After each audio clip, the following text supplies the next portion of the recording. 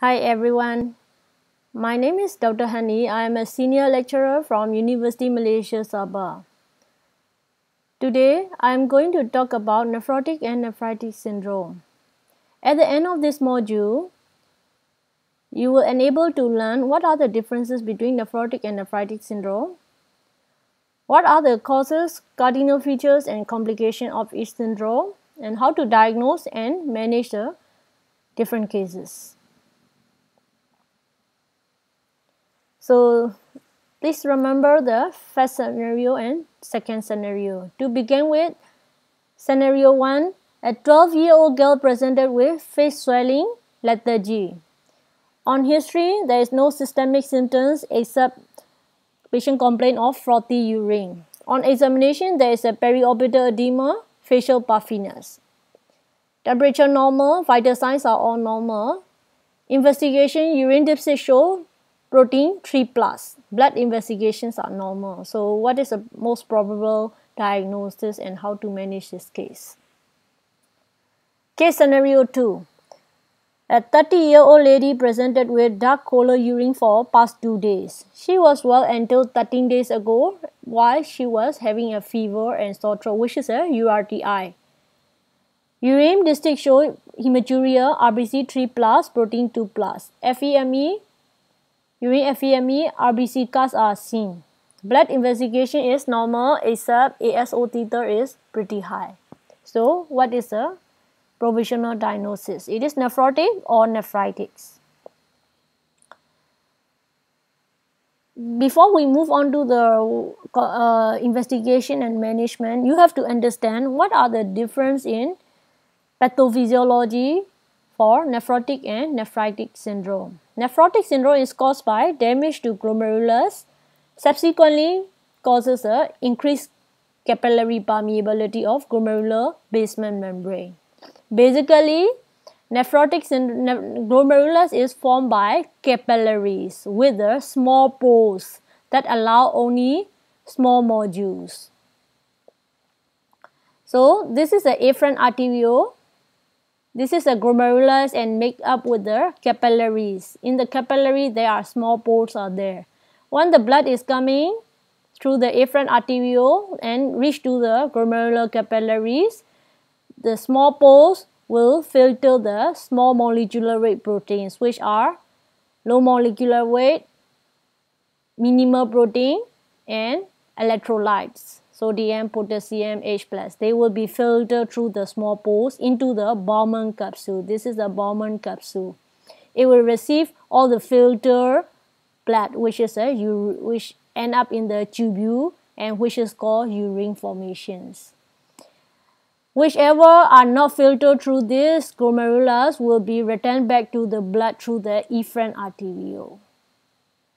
So in nephrotic syndrome, as the pores are increased in the size, so the more than small molecular weight protein, which are albumin, will be lost in the urine, antithrombin will be lost in the urine, immunoglobulin and others protein, high molecular weight protein will also be lost in the urine.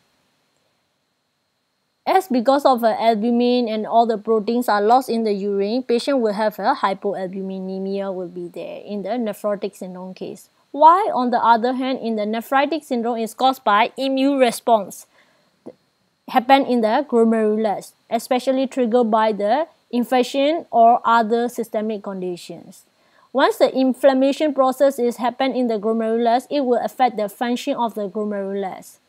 So, which function is affected is normally no blood is appear in your urine. But now, because of the inflammatory process in the glomerulus, when the efferent arteriole blood is carried up and blood will be filtered in your urine and you will have a hematuria in the nephritic syndrome. So, basically more protein are lost in nephrotic and blood is lost in the nephritic syndrome because of the immune complex reaction in the nephritic syndrome. First, let's start with the 3C. Number 1C is the causes. What are the causes of nephrotic and nephritis? In the causes, there is two causes, primary and secondary cause. The primary cause is caused by the disease origin from the glomerular issues. Why secondary cause is the glomerular disease secondary to the systemic causes.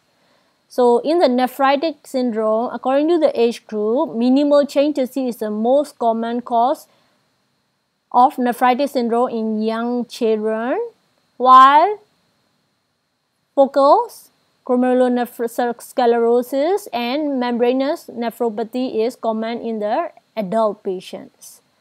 For the glomerulonephritis, for the younger age, post-infectious streptococcal glomerulonephritis is the commonest cause, while in the adult group, IgA nephropathy is the commonest cause of the mild glomerulonephritis. If patient is having a moderate to severe glomerulonephritis, it can be a MPGN, which is a mesangial proliferative glomerulonephritis, or RPGN. If patient is a young female patient and got the connective tissue disease, then you have to think about the lupus nephritis as well.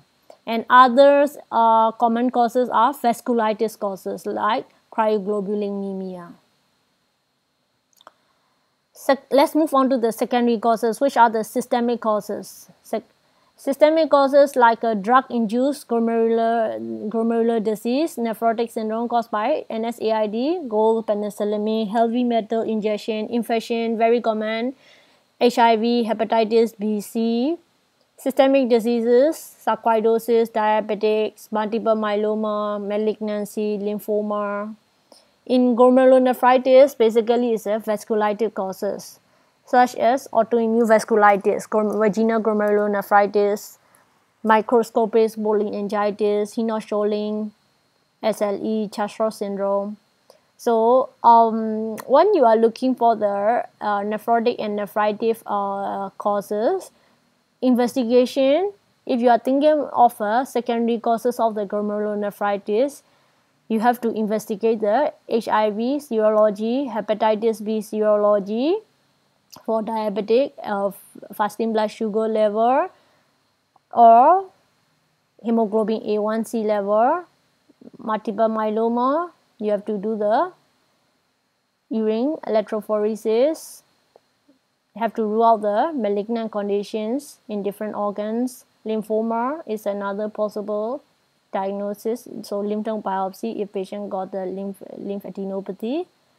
And to rule out the vasculitis causes, you have to do the ANA antibody complement level. For SLE, anti-double stranded and anti-Smith. For vaginal Chastrow, you have to do the anchor investigations. So let's start with the number 1C, which is finished already, and number 2C, which is the cardinal features. What are the cardinal differences features in the nephrotic and nephritic? It depends on the pathophysiology. Pathophysiology, more protein is lost in the nephrotic syndrome. So cardinal feature number 1 is a massive proteinuria. Proteinuria, because of massive proteinuria, albumin also lost in the urine, which causes a hypoalbuminemia in the blood. Because of albumin is a major oncotic pressure that maintain the fluid in the intravascular space. But now, as albumin is lost in the urine, it cannot maintain the fluid in your intravascular space, and the fluid will be accumulated in the interstitial space, so which causes the generalized edema. And another feature of is a hyperlipidemia in the nephrotic syndrome. And for the nephritis syndrome, as your glomerular inflammation causes blood to be lost in the urine, patient will have a hematuria and RBC cause. And because of the immune complex reaction in the glomerulus, hypertension will be happening in the nephritic syndrome patients. Proteinuria is not the nephrotic range, which is more than 3 grams, which will be more than 2 grams per day. Because of the protein loss, less oncotic pressure in the intravascular space, and causes a generalized tissue edema, and patient can end up in the uremia or oliguria as well. Other features are, as you see in the picture, periorbital edema is very common in the kidney cases because periorbital space is less tissue resistant space in the body. So the fluid tend to accumulate starting at the periorbital space, followed by other fluid accumulation in interstitial space such as pleural effusion, ascites, edemas are common as well. And patient will have complaint of fatigue, lethargy, tiredness, malaise. Flank pain is also common in the nephritic syndrome patients because of the immune complex reaction in the glomerulus. Number 3C, which is a complication of the nephrotic syndrome.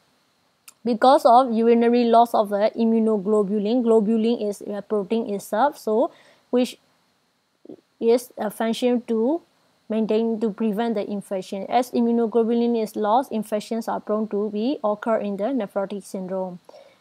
Because of protein loss, the body try to compensate increased lipoprotein synthesis in the liver, so which causes the lipid to be high in the blood, and complicated can be premature coronary artery disease. And patient can be because of vitamin D loss in the urine as well, and low albumin level, patient can be hypocalcemia as well. Because of the antithrombin is one of the protein lost in the urine, hypocoagulopathy. So they might need the DVD prophylaxis if they are immobilized. As fluids are accumulated in interstitial tissue and relatively intravascular volume stated is low because of low oncotic pressure, patient can be complain of a hypovolemia or hypovolemic shock as well. Let's move on to the investigation. Investigate the 3C. Confirm the condition, look for the causes, and look for the complication by investigation. So how do you confirm? Urine distic and urine microscopy. Proteinuria will be 3+. Nephrotic range of proteinuria more than 3 grams if you do the 24-hour urine protein level. On the other hand, for the nephritic syndrome, there will be RBC cast will be present in the urine. Protein will be minimal amount only, and to rule out the cause of a glomerulonephritis, you have to do the renal biopsy to look for what type of glomerulonephritis is it. For nephrotic syndrome, we used to do the urine ACR ratio, which is a albumin creatinine ratio or PCR ratio. If to look for the another number 3C, which is a complications, if patient end up with the acute renal failure, urea creatinine will be higher and GFR may or may not be low. In nephrotic syndrome, just now, hypocalcemia is one of the complications, so calcium level will be low, lipid level will be high, or dyslipidemia will be happen in nephrotic cases. For the nephritic syndrome, urea and creatinine also have to do to look for complications. And to look for the causes, as I mentioned to you, all the vasculitis causes, you have to rule out by doing the complement level, anti-double-stranded DNA, anti-SMID, anti-nuclear antibody, anti-cytoplasmic antibody. And post-streptococcal glomerulonephritis patient, you will find out the ASO titer will be peak up to the 3 to 5th week of onset. How do you manage a patient in the nephrotic patient and nephritic patient? Manage the 3C. Manage the causes, manage the condition of the patient, and manage the complications. For the conservative management, as patient is having the fluid overload, you have to do the salt and water retention, salt and water restriction, So have to restrict the sodium intake less than 3 grams per day, restrict the fluid intake less than 1.5 liter per day. Unless patient got renal failure, then you have to restrict less than 500 ml per day.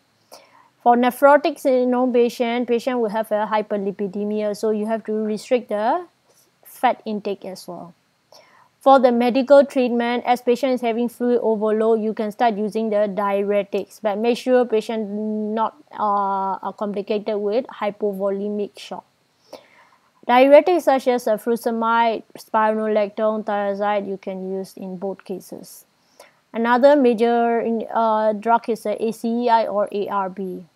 ACR or ARB is one of the common antihypertensive which can be used in the nephritic syndrome, as nephritic syndrome cardinal feature is a hypertension. And for the nephrotic syndrome, the indication for usage of an ACR is to prevent the progressive proteinuria. Another complication that we use it in the nephrotic and nephritic syndromes are steroids and other immunosuppressant drugs such as cyclophosphamide, cyclosporine, mycophenolate, IVIG to suppress the immune complex reaction, to suppress antibody, to kill the antibody. In nephrotic syndrome, as infection is very prone to be happen, you better start using the pneumococcal vaccination, immunization. And for the dyslipidemia, you have to use the statin as well. After the medications, and if patient got number 3C, which is a complicated with acute renal failure, then patient might need the dialysis in both cases. All right. Thank you so much.